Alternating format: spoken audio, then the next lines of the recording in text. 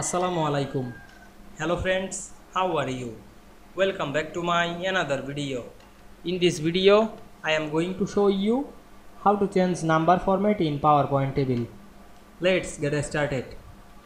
At first, you have to open a PowerPoint presentation. Now you want to change the number format of table. At first, go to the table slide. Now we can see here the number. Now I am select the number column.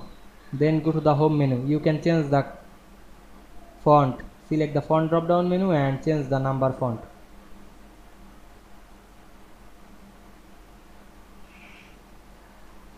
Now I am select this. Otherwise you can add it the shadow. Now I select again and select the color option and change the color. Go to the table design menu and select the shading option and added another color. Now we can see we change the number format in PowerPoint table very easily. I hope you enjoyed the video. Please like, comment, share and subscribe my channel.